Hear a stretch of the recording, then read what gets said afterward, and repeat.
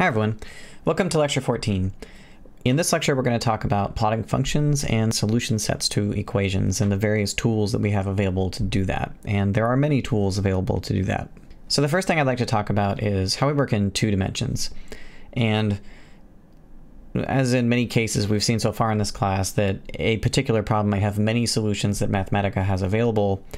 And in the case of plotting a function, the structure of the function is going to dictate which approach you take to plotting it in 2 or 3 dimensions. So if we start by thinking about 2 dimensions, most of the time so far in this course when we've visualized things, we've used the command plot. So plot is a command that's very useful when you have a function of the form y equals f of x. It's the sort of standard form for functions with the plot command. So the structure of the plot function is something that we've already seen. We build a plot, we have a function, we can give it a range. One thing that we haven't spent a lot of time with is the various options that you can feed into plot.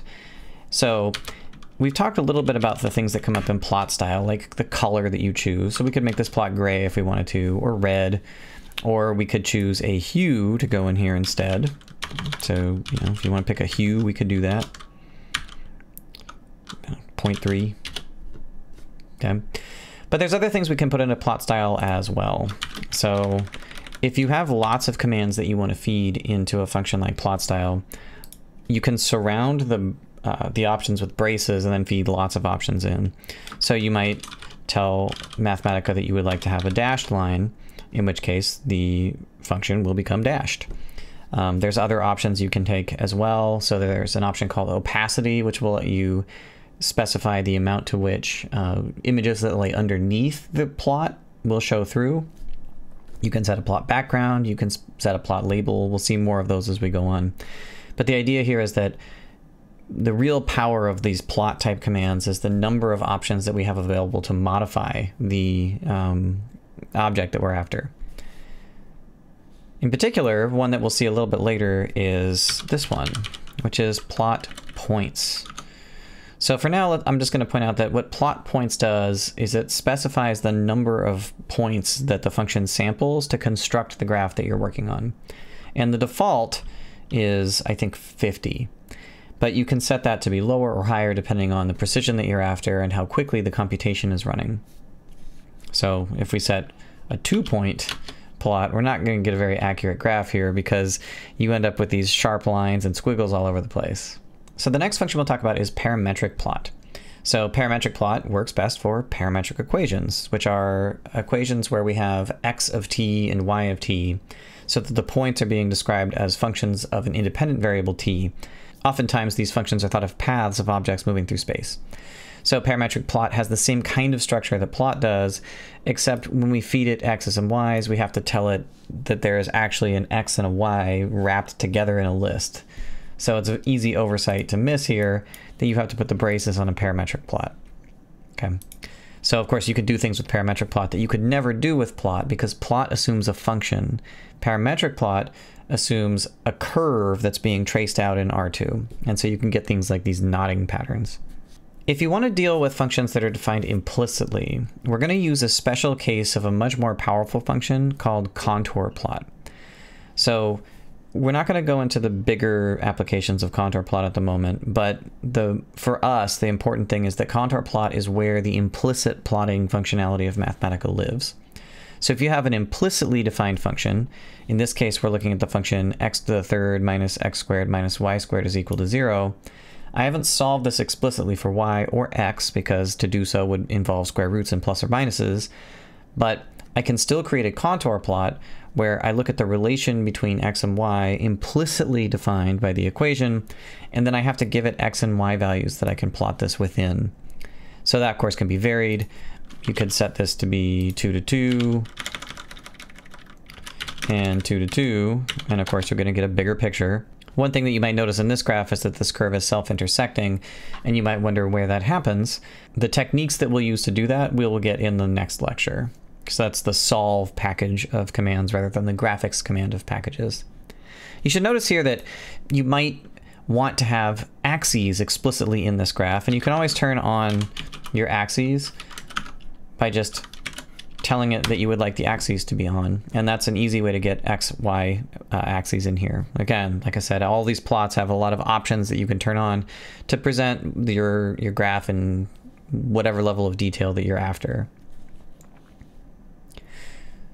If you're working with inequalities instead of equalities, you can use a command called region plot. Regions are defined by inequalities against functions. So when you're graphing a region, when you're doing a region plot, what you're looking at is a family of inequalities that you're stitching together. And then the region plot, or what region plot will do is it will shade all of the regions that satisfy all of the conditions that you fed into the function. So if you have a single curve that defines two regions, so for example, this equation, or inequality, which says x to the fourth plus x minus 2y squared is greater than or equal to 0, on the window from, the square from -2 to 2, then region plot is going to trace out the solution set to that. You can use region plot for compound equations as well. So here's, an easy example would be something like region plot, and then you can feed it something like, suppose that you want x plus y to be greater than or equal to 1, and also you would like 2x minus y to be less than or equal to 2, and you're looking to solve this equation for the same square that we started with.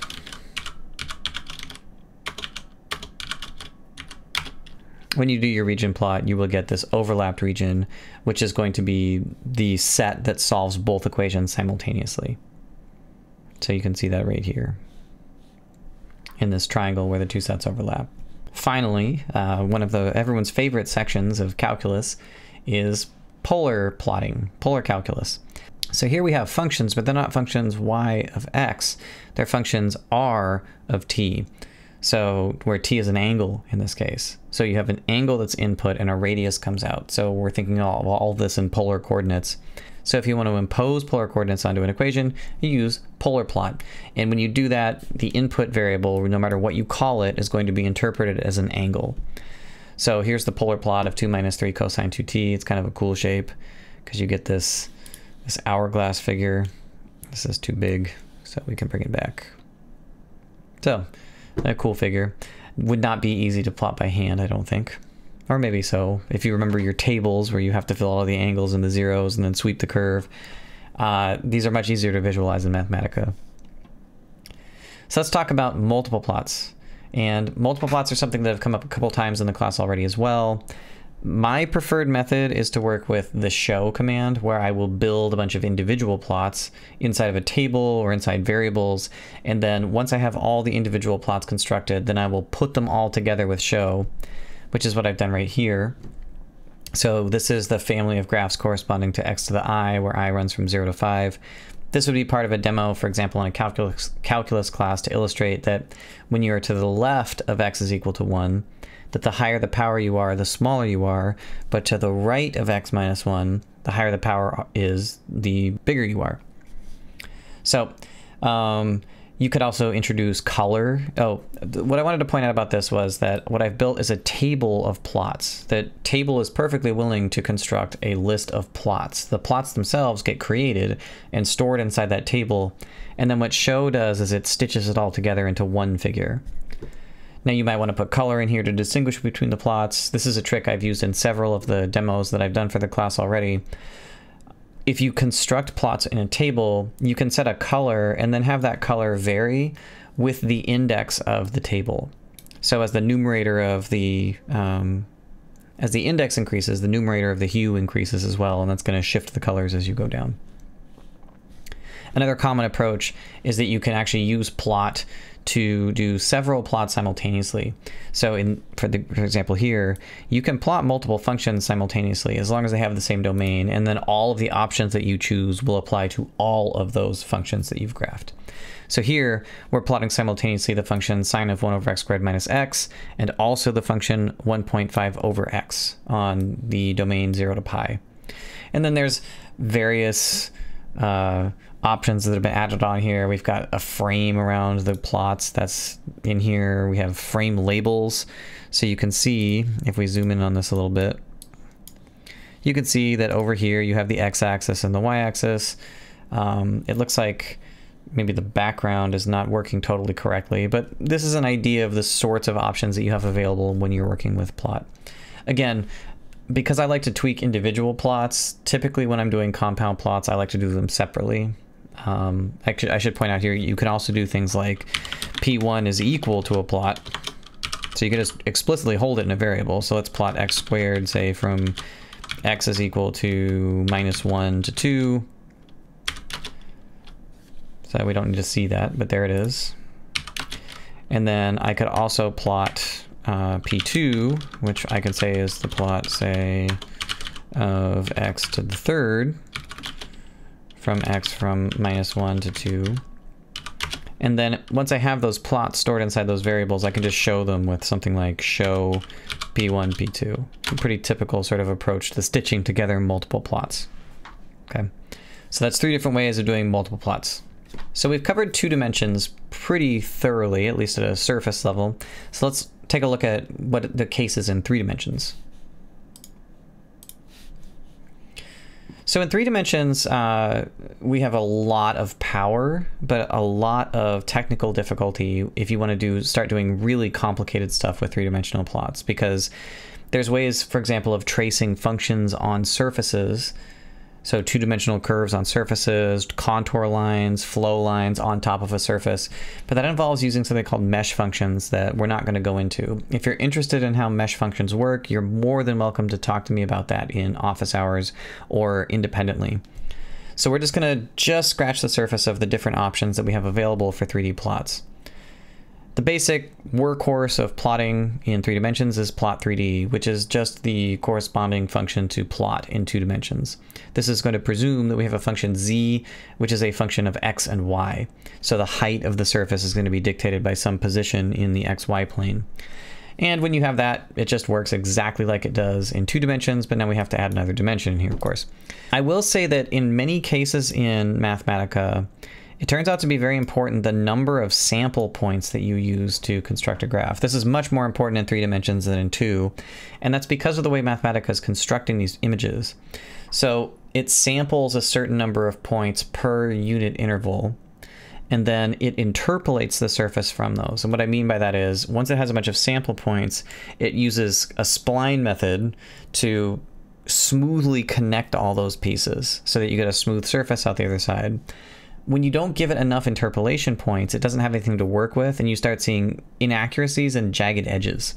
So if I give it a low number of sample points per interval or per unit, like 5, this particular function has a lot of peaks in it, and so you end up with this really rough image here. Sharp points, it doesn't look like it's terribly well put together. Sines and cosines are supposed to be smooth. This doesn't look smooth at all. So a typical fix here would be to run lots of plot points. I admit when I ran 500 plot points here, this took a long time to compute. A couple of minutes, I think, to do the computation. So let's zoom this in, but you can see that the image that you get out of this many points is much nicer. And in fact, you're capturing details here that you're not getting in the original image, like the fact that these peaks are increasing as height as we head out towards -6, -6. So contour plot 3D is a way of working with implicitly defined surfaces. And many of the most interesting surfaces are implicitly defined because you're not going to be able to do anything that wraps back around itself, like even a sphere, unless you're working implicitly. So contour plot 3D can take pretty complicated implicitly defined equations in and then produce pretty good looking graphs on the other side. I mean, this is kind of a neat shape because it's got a ball sitting inside of this weird pipe thing. So there's an entire hobby industry of people cooking up, new and interesting polynomials that they can feed into these sort of contour plot things and get cool surfaces out the other side. This is another place where if you're interested in seeing more exotic surfaces, or you want to work on things like topology or genus classification of these things, contour plot 3D is an interesting place to start with that. You might want to know what this mesh none command is doing in here. What that does is it turns off the grid. So if you take that out, then you're going to get the grid, the flow lines that were used to construct the surface will show up. So the mesh you can think of as the skeleton that's used to build the surface. All right, we have one topic left to cover. So finally, nearest and dearest to my own complex analyst heart is complex functions. So some of you may not have seen complex analysis before, but at least I'd like to point out that even as a very brief introduction, that Mathematica has got a very powerful set of tools for visualizing complex functions. In fact, the most difficult thing about complex functions is that you can't see them. You've got a function that takes in 2 real dimensional input and produces a 2 real dimensional output. And so it's very hard to visualize exactly how that's behaving. So the trick that complex analysts have come up with for understanding something about the behavior of complex functions is to plot both the input on the xy plane and something about the output on the same plane. So when we use something like complex plot for the function z squared, and you see this colorful image here, what we're looking at is the angle of the output of the function. So we can see, actually, by looking at this output right here, we can see that where that dot is in the middle, that all those colors are coming into, I know that the function z squared has a 0 there, because I can see that the colors change from yellow to red as I go counterclockwise. So the fact that I've got counterclockwise from yellow to red means that as this function does whatever it does, that it wraps around that point twice. That's why there's I can see from this image that this thing has a 0 of order 2 at 0. You can also say the opposite of z squared and look at 1 over z squared. So 1 over z squared has the, we'll just run 500 points here so I get closer to the singularity. So 1 over z squared has an asymptote at 0 instead. And what we see here is now the colors run from yellow to red, but in the clockwise direction. So it may be hard to tell without looking at this, but you see the colors go yellow and then green and then purple and then red in the upper picture, which is where z was a 0. But we go from yellow to green to purple to red in the clockwise direction in the case where we have 1 over z squared. And again, it's doing it twice. And so if you've seen any complex analysis, this is what a pole of order 2 looks like. What's actually going on here is that the argument is wrapping twice around the pole. So one of the weaknesses of these type of arg plots or argument plots is that it doesn't tell us how the function is growing. So we're sort of using the human brain here in a way that we can plot 4 different pieces of information, but with only 3 physical dimensions. So when we do something like complex plot 3D, what we're doing is we're treating the xy plane as the input variable, x plus iy. The z, that is the height of the surface, corresponds to the modulus, or the magnitude of the complex variable that comes out. And the color tells us what the argument, or angle, of that complex number is. So when you're looking at a plot like this, you are looking at an xy input and a modulus. So the surface just traces out how big the numbers that come out are, but the fact that we color the surface also gives us the additional information about the way that the angles are acting. So it's kind of a neat way of tricking math, I guess, in some sense. So here we can tell that we've got a 0 at z squared, so we sort of have this parabolic looking shape as we'd expect in magnitude. And if we flip that over the other way, we have a pole, which means it's an asymptote, which means that it heads off to infinity as we get closer and closer. And that's what we see when we do a complex plot 3D of that function. So if you're more interested in learning about what's going on here, there's a lot of resources about this, including in a very nice textbook at the maybe 2nd course in complex analysis level. If you've never seen complex analysis before, just keep this in mind, that there's a powerful set of tools for analyzing and working with complex functions in Mathematica, and that there are a lot of tricks for visualizing what they look like. So that's graphics. Go to it, make me some pretty pictures, and I'll see you guys for maybe the most important part of the whole course so far, which is solving equations. Mostly what people want to do with mathematical software most of the time. All right, see you next time.